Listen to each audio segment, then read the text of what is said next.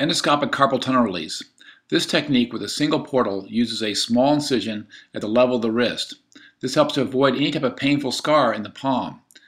A flap of fascia is developed using these tenotomy scissors and retracted. This protects the palmar cutaneous branch of the median nerve. The carpal tunnel is dilated with the endoscopic dilators, and then the device is inserted to a maximum depth of approximately 3 centimeters. This allows us to visualize the end of the ligament and begin the release going from a distal to proximal fashion. Once the ligament has been fully released, there's a dramatic increase in the space available for the median nerve, as demonstrated here. The proximal aspect of the forearm flexor retinaculum is released, and then the wound can be closed with a running subcuticular suture. A bulky dressing is applied. No plaster splints are necessary. This dressing can be removed approximately 2 days after surgery.